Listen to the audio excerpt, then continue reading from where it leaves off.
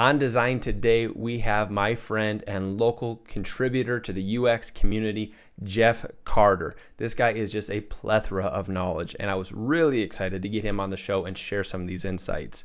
Our topic is about personal branding. How can you really drive home your own brand and let your personality shine both pre-interview and post-interview?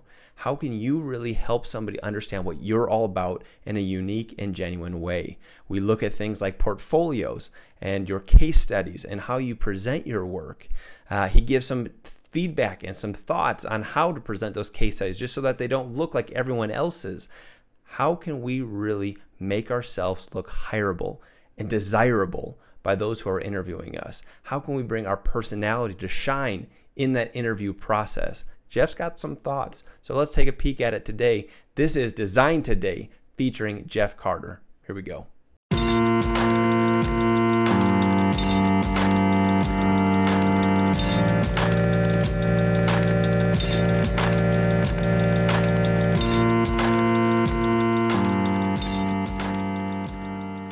Jeff, thank you for taking the time to come on the show. Thanks for having me. I have been looking forward actually to getting you on the show. Your name has been on my whiteboard now for some time. Ooh. And I'm excited to finally get around to having you here. We've had some overlap just via the local community stuff. Yep. I've seen you participate in different conversations. I've seen I guess what you've contributed to the community. And I thought there's not a better person to come on the show and talk about what we've got set up to talk about other than you. Awesome. Well, I appreciate you letting me come on. Yeah.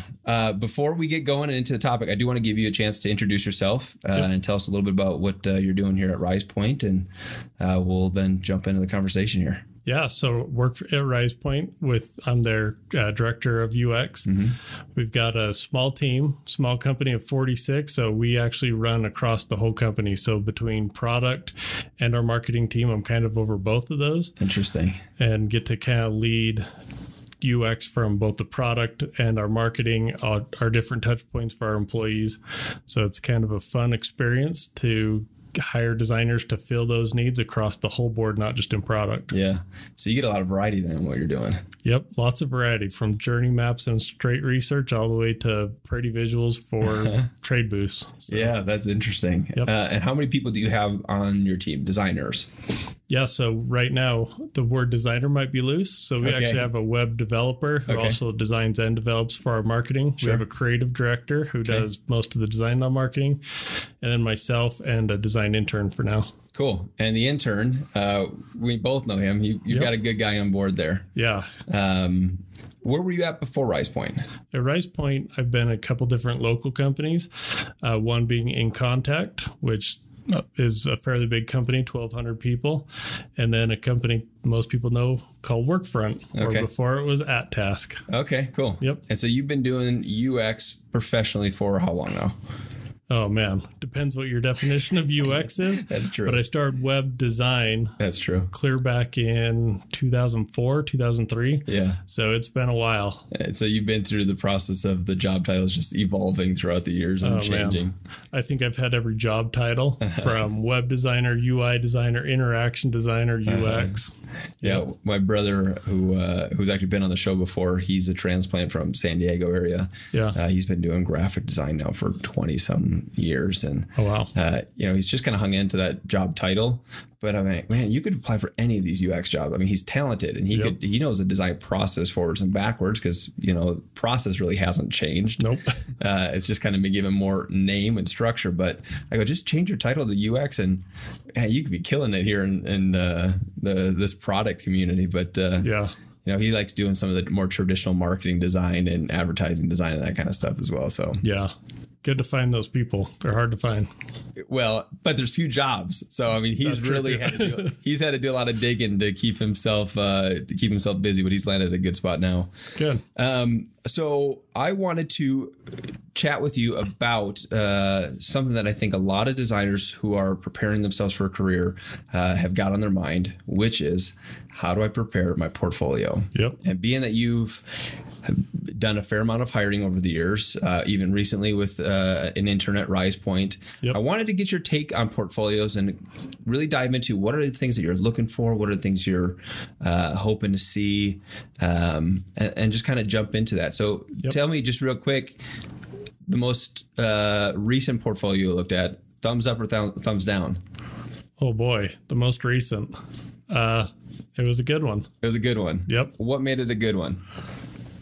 So one of the main rules that I always look for in a portfolio is the scannability. Mm-hmm. So when you think from a graphic design, I'm going to give an example that I don't know if I remember everything because I actually come from an industrial design background. Okay.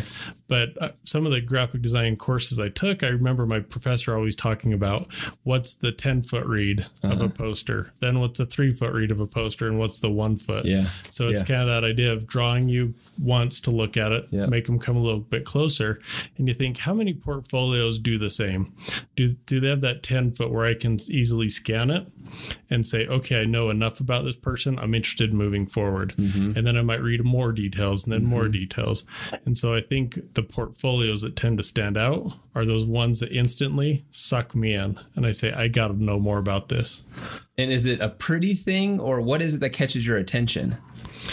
So what do you think grabs your attention at like the 10 feet? You know, what is it that you see that you go like, oh, I want to know more about that? Yeah. So anytime I look at something, I say, do I instantly know what that visual element is? One of the beauty of the old portfolios is you'd have the page view, right? So one page it would say, here's my problem statement. Here's the next page, and it was me going on site to do user research. The next one was, here's me doing card sorting. The next was, here's wireframing. Here's a user model. Yeah. And you could easily scan through and know what steps they took without having to read any title headers or anything, because you had nice visuals. So when I look at portfolios and I can almost do that same scan, it's really great because I can say, oh, they went on site to a customer, or they did online usability testing, or here's where they did icons. Yeah. So once you get drawn into a project and you start looking at maybe their process, what are things that you like to see?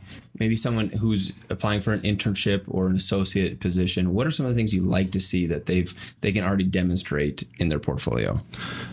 My biggest thing is, how curious were they? So too many times I think projects, we try and say, here's the problem, here's the one solution I did, and it was awesome. Where I almost love to see when somebody messed up.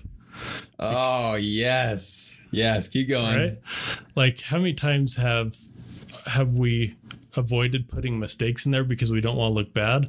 But how many times as designers do we mess up? Yeah. We come up with this awesome design, we put it in front of a user, and they say, I don't understand this. Yeah. But we forget to document those. Yeah. So I actually love when there's a little bit of that exploration and you show me where you messed up. Yeah. And I say messed up, but didn't come up with the right solution. Yeah. Because it happens all the time. We all deal with it. And then showing how you overcame that problem is huge for me. So going back to when you found yourself maybe making a mistake in it, are you okay with them making a mistake? I need people that make mistakes and know how to overcome it. Because I was just having a conversation. This is going to be a shout out. I don't know if you know the name Jake Ottison. Great designer. I mean, he's going to have a great career ahead of him. Yep. And one of the things that he and I were just doing like a mock interview the other day. He's preparing for, actually it was probably last week, he had an interview with IBM. Okay. And he was doing his presentation with me online, just like he would be doing with IBM. Yeah. And as he was taking me through it, he did a lot of good things. But the thing that really stood out to me is he got to a certain spot, and I think in his wireframes, he was going, I chose this design. Hindsight, I wish I wouldn't have. Yeah. Hindsight, I wish I would have chosen this for this reason. I think this scales better, and I think the solution I went with just didn't end up working the way I hoped it would. Yeah. And as I was taking notes, I was just like, round of applause, because there's nothing wrong with that. Oh, yeah. I love going back to the curiosity thing. And I don't know if it's a humility thing or ego thing. it's okay to be wrong. Yep. I'm not hiring you to have all the answers. Yeah. I'm hiring you to help me discover the answers. And as long as we're doing that, we're succeeding. Yeah. And so he documented in this, again, just exactly what you were saying. Here's what I did. I was a little bit off. I wish I would have done this. And I think that is so important when we're documenting these things for our portfolio and getting into the interviews. And if you can show me that you did that earlier in the process as well, I think that's a huge part of it, because then I can see you didn't go through the whole process and get to your final visual and then show somebody and you failed. Yep. I would love to see someone on an early wireframe show me 10 of them and that this one failed, this one failed, this one failed, and we finally had a good one. Yeah.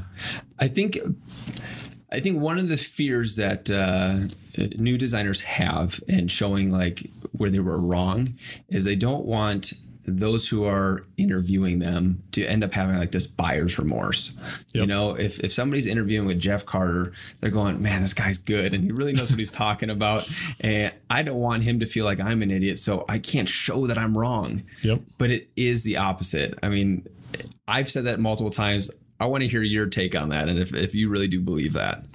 Oh, I totally feel that people who can admit when they were wrong or made a mistake and know how to move forward are going to be the best collaborators. Yep. So you think of any relationship, if you think about if you and your wife or you and your spouse got into an argument because you did something wrong and you sat there and said, nope, I didn't do anything wrong. I didn't do anything wrong. That relationship's not going to last. And it's the same with a designer to a director. Yeah. If you can't go in there and say, I did this and I messed up. We got to figure out how to move forward, or we need to change development process, or we need to do something because this interaction didn't work. Yeah. If you can't have that, the product's going to suffer. The maybe relationships in the team's going to suffer. There's always a lot of, I messed up. How do we fix it? And let's move forward. Yeah. You know, so that kind of gets into, you said you're 10 foot, you're 3 foot, and you're 1 foot, right? Yep. That really gets into the weeds of when you're looking at it up close, you're going through some of like their documentation or whatever. But if I back up a second, you kind of came up with this spoke analogy last time we were talking. Yep. What a portfolio should be and consist of, and the difference between maybe a portfolio and a case study. Do you mind speaking to, I guess, that metaphor of the spoke? Yeah. So what I think is interesting is two of the words that we really focus and almost say are the same, which are actually completely different, is a portfolio and a case study. Right. So if we get out of the visual design world and go straight to what a portfolio was, it was a collection of all sorts of assets. So you think of your investment, you have a portfolio that ranges across a whole bunch of different things. But a case study, before you actually got into it, was, hey, I did this, I had this problem, this is how I solved it, so that other people could read it and be able to apply that to their work. So if someone solved something in a creative way, that's what a case study was. It was a study so that people could understand how to apply it. Well, somehow we've turned that into the replacement for a portfolio. But if we go back to like the true definitions, if a portfolio is that true hub of something, and a case study is something to support that, then we can start looking at all the other assets that we create that strengthen a portfolio.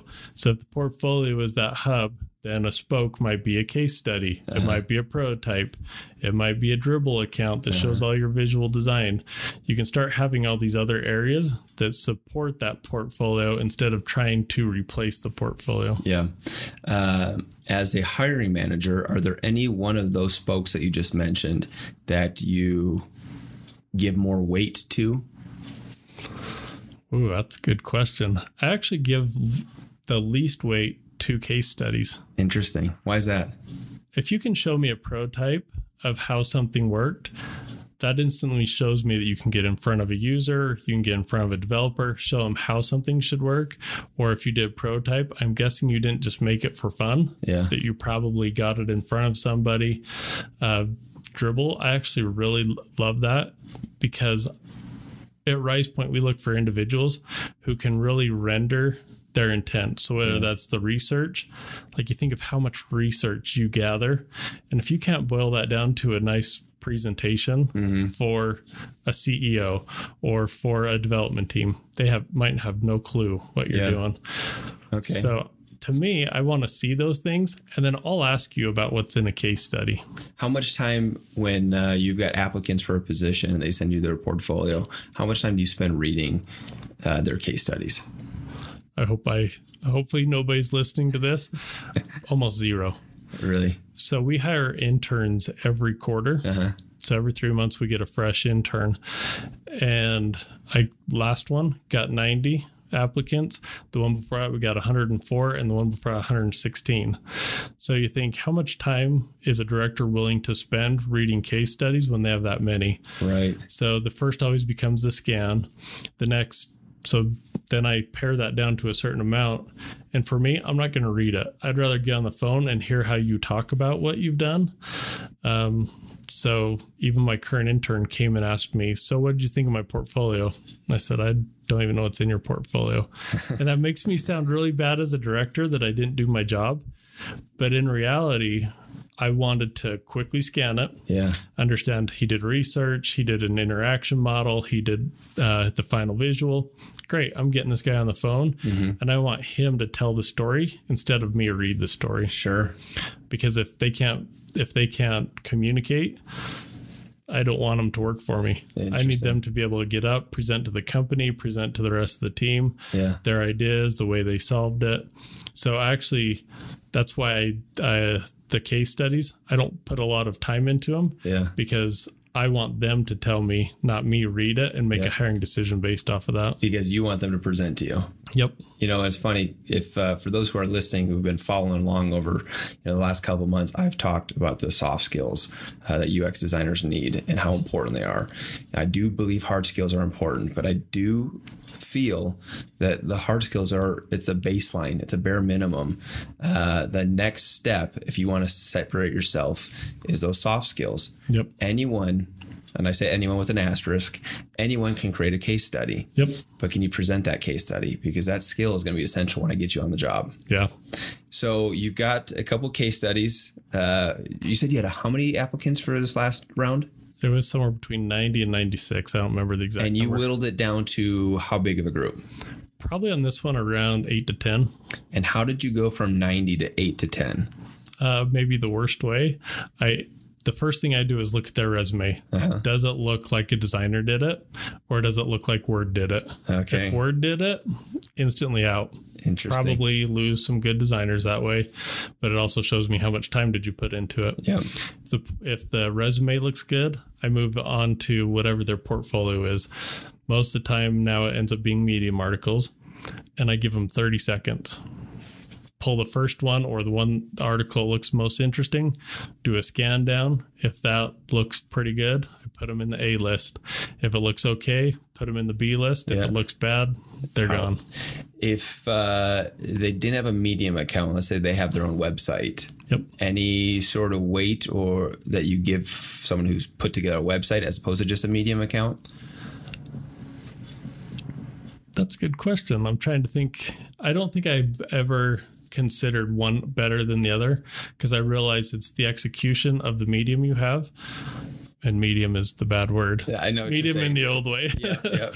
Is if you can properly lay out in Medium something that looks nice, great, go for it. If you don't know how to either code your own website or use like Webflow to lay something out, I'm not going to hold that against you because my job, I'm not going to make you do that ever. Sure. So I don't know if I ever consider either better, as long as you've laid it out in a way that presents the information well. Yeah, I think that's fair. I was going to say that I probably do put more weight on those who've prepared a website for a couple of reasons, but I think my reasoning was going to be is I want to see this brand that you've created for yourself. Yep. And I want to see how consistent you held to that brand. Yeah. And how you presented yourself, because next I'm going to ask you to, represent our company or our business or whatever. And I want to see how well you can see that outside of just, the medium, which is a glorified Word doc, right? It's true. So I thought I did put more weight into the website, but based off of what you said, you can see similar things in a Medium account. You can see how well they adhered to their own brand or how well they adhered to organization and that kind of stuff on a Medium account. I guess it's fair. You could do that. Well, and what's interesting is a lot of people don't use Medium in ways that could be very intentional. So you think of most Medium articles you read that put an image at the top. They just go into Unsplash and pull some random image. Let that be like the title page to that portfolio or to that case study.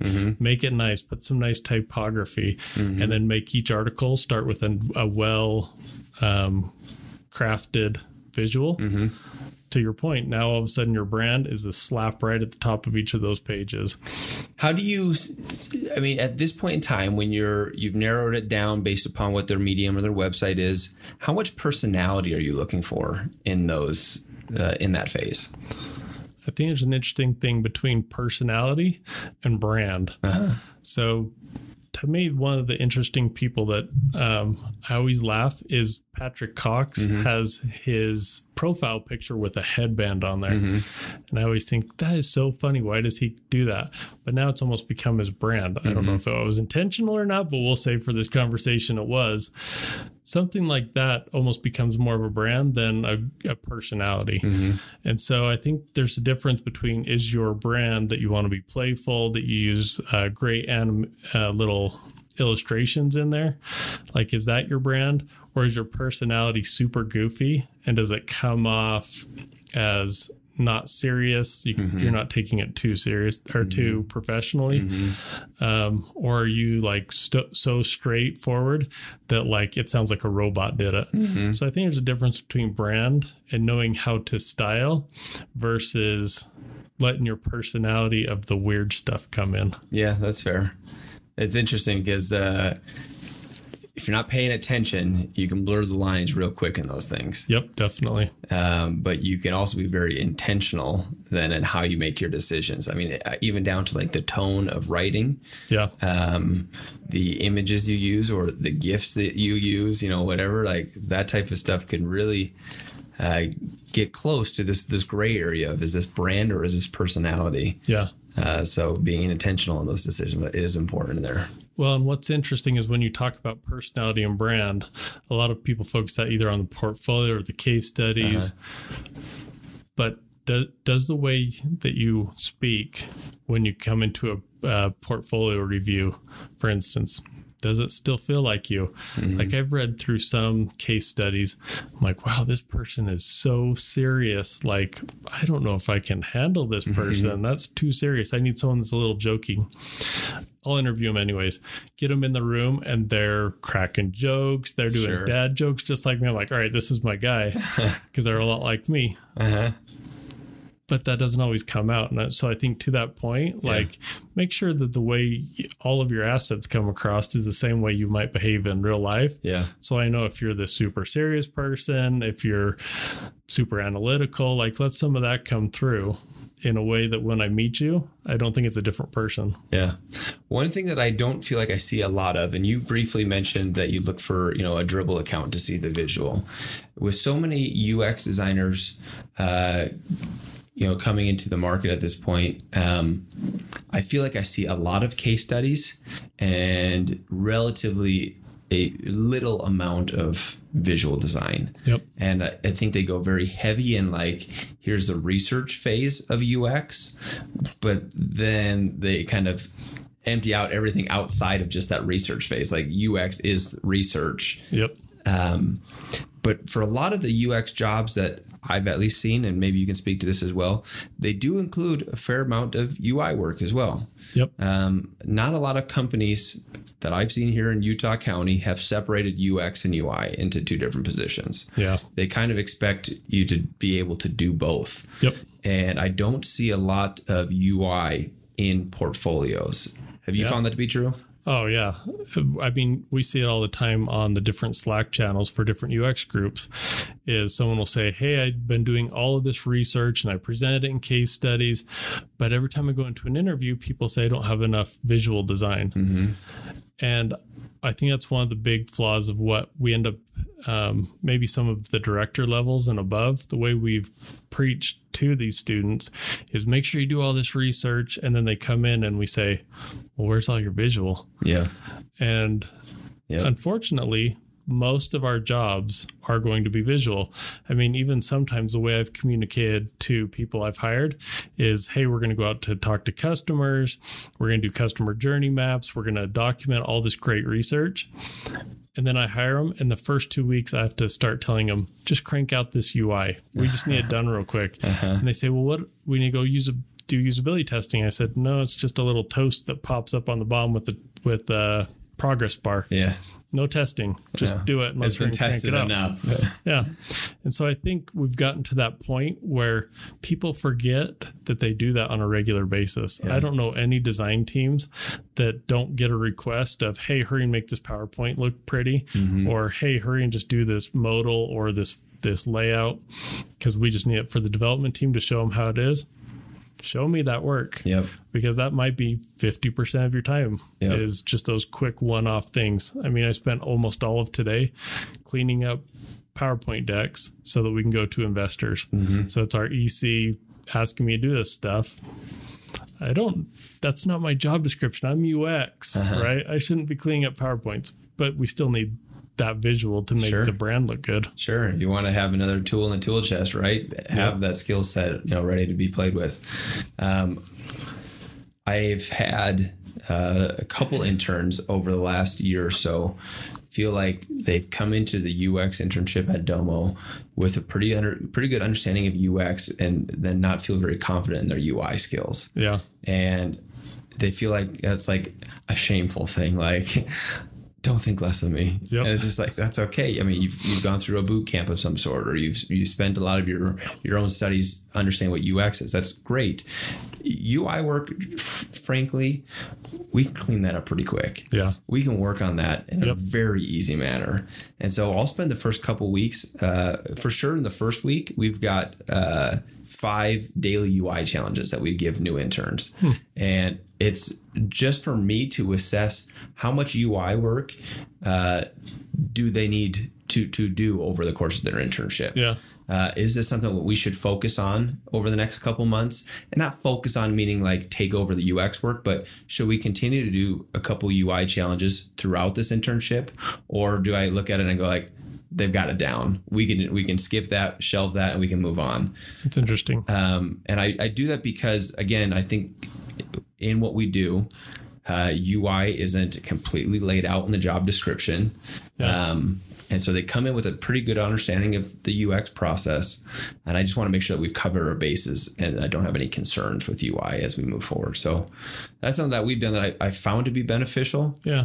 It allows us to assess things pretty quickly. But how long are those challenges? I tell them not to put it. Well, in the first couple of days, it's interesting. Because their onboarding to Domo isn't the greatest. Okay. We're still trying to get them access to, Box, or we're trying to get them access to, one of our developer instances of the product. And so some things just take a little bit longer to, actually come through. So the first 2 UI challenges, they spend about 2 hours a day on, do this one for 2 hours, do this one for 2 hours. And then the next 3 is it's an hour. And it's nothing more than that. And really time box yourself to an hour. Yeah. I know what you could do if I let you spend 8 hours on this. I want you to spend 1 hour on this because, again, when it comes to some of these UI tasks that we do have at Domo, it ends up being, hey, we need this. Developers are waiting on this. Can we crank this out real quick? Yeah. And we've got 2 or 3 hours to do that. And so it's kind of a good prep for a scenario like that. Yeah, I think that's an awesome way, because how many interns come and you didn't get the full time to evaluate what they could or couldn't do. I like that. And we try and see UI in the interviewing process, but again, we've spoken to that now already. I don't see a ton of UI work. So again, action piece for those who are listening, that if you're assessing your portfolio and you feel like you've got 3 or 4 case studies, I might say you've got enough case studies. Yep. Jeff's not going to read any of them anyway. So don't submit any of them to me. So if you've got 3 or 4 and you're going, should I spend time on 5 or 6? I think you should check the other spokes of your portfolio. Yeah. So you've mentioned a Dribble account to showcase some of the UI work, case studies. Is there anything else that you're looking for? So to that point, I don't think people need to have a Dribble account, but I think, is there a way that you can visually show some stuff? Yeah. So for instance, one guy asked me to review his portfolio a couple months ago, and the first thing I did is scan through it. And I instantly wrote back and said, I'm not reading any of this. I need you to go and clean up your icons, because he had some that were this beautiful icon set that I loved. And then some of them looked really bad. And I said, as soon as I go through this, I don't feel like a designer did it. So even just being able to have a consistent icons usage throughout a Medium article is a huge starting point. So it doesn't necessarily need to be a Medium article, or sorry, a Dribble account. But is it a simple way of you showing, again, that brand and that a designer did it? Mm-hmm. So for me, just show me that craftsmanship. Yeah. I think craftsmanship goes a long way. Yeah. Like, and how many free things are there out there today? Man, so one of the things I did over last summer is I actually created a portfolio on Instagram and did all my projects swiping back and forth. Yeah. And I built all of the portfolio based off of free stuff I found. Uh-huh. And then I applied to some jobs and I got a lot of phone screens. Really? All fake work. Yeah. Because I was able to download all these different icon kits, different flow charting things. So I think there's so many resources out there. Make sure you fill in the gaps with nicely crafted stuff. Yeah. I think that for me goes the biggest way. Yeah. To wrap up, I wanted to make sure I hit on this last piece. So you narrowed that huge group down from 90 to 8 or 10. Yep. How did you get from 8 or 10 to 1? What was the big differentiator between those? Yep. So with the 10, I always do phone screens first. Okay. I want to understand, can they even communicate with me? And my favorite question is, what questions do you have for me? Uh-huh. If those questions are super weak, you're not coming in for an in-person interview. So that's really how I start narrowing it down, is to find out how curious is a person. I also use that lame question everyone says, how much do you, or what do you know about Rice Point? Uh-huh. And if they say, I don't know, you haven't prepared. You haven't prepared, and I'm just another applicant or another place that you applied. Yeah. So a lot of just that phone screen helps me usually get down to 2 or 3 applicants. Mm-hmm. Sometimes it's 4 or 5, and then I actually bring them on site. And I'm not the traditional interviewer. I don't come in and say, so tell me what's the difference between UX and UI, or tell me how you visually laid something out. Sure. I actually love to just have conversations. So while I'm telling them what Rise Point does, how our team works, how I separate our product and creative team and our UX team, I start looking, are they asking questions? What are they saying? And then I actually have them present their best project. Yeah. Just talk to me about it. I don't even want to see it up on the board until I ask you that I want to see it. And it's really interesting just to see how people can condense what they did into words. Yeah. And so that really helps me get down to that one. The current intern I just hired, he is really good at, this is the problem I had. These are the steps I took to do it. And this was the final outcome. Mm-hmm. And this is how it solved that problem. Mm-hmm. Done. That's good enough for me. Perfect. Because if that problem statement and that final don't fulfill each other, that's kind of, that's our main purpose as UX designers, to solve those problems. When you ask them, what questions do you have for me? Because I'm sure you've seen a couple of different responses. One of which would be like, no, I think you've answered all of them. You answered them. Yep. Uh-huh. Yep. And the next one would be something very simple, like, well, tell me a little bit about what you do. You know, and it's just like, okay. Are there questions that you're hoping that they ask, or things that you're hoping they dig into? Yeah. So one of them I really love is, tell me what I'd be doing on a daily basis, because I think a lot of companies do things a lot different. Uh-huh. So for instance, someone like Lucid just did a presentation on A/B testing. My team's never done A/B testing. We're not big enough, we're not fat, or we're not agile enough to do that, because we support a really large product.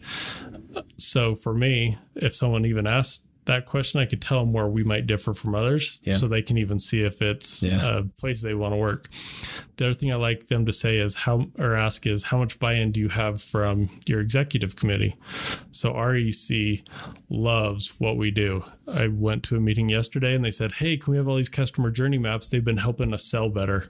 And I'm like, oh crap, they're starting to ask for stuff that we don't have time to do. But now if I go to them and say, hey, give us some more money, we need to hire another person, they're already bought in, right? Yeah. But a lot of people don't ask that question. And that's a huge differentiator from job to job. Yeah. Or I love for them to say, if it's an internship, what's this internship going to include? Is it going to be me more learning about UX, or is it me participating directly to the team? Yeah. Because I think some companies like to bring them along more as a mentorship. My intern, the second day, I threw him on a project and said, this has to be done by the end of the day. Because we're a small enough team, we have to go. So I really want someone to understand what the environment is rather than just what the UX team does. Because we do everything across the board. And if you're not prepared for that, it might not be a fun experience for you. Yeah. Because we run super fast and crank things out. We might find out tomorrow that we're going to be on a phone call with McDonald's, and people get intimidated by that.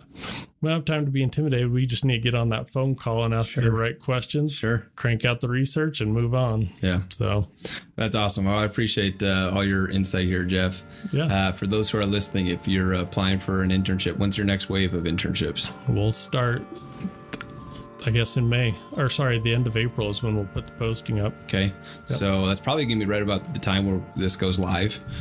So for those who are interested in an internship at Rise Point, reach out to Jeff, figure out how to get your foot in the door. And if you've listened to this podcast, you've got a couple insights on how to appease Jeff in that interview process. Yes. And please apply. We have a great internship program, and you get to be right in the work right from the beginning. Cool.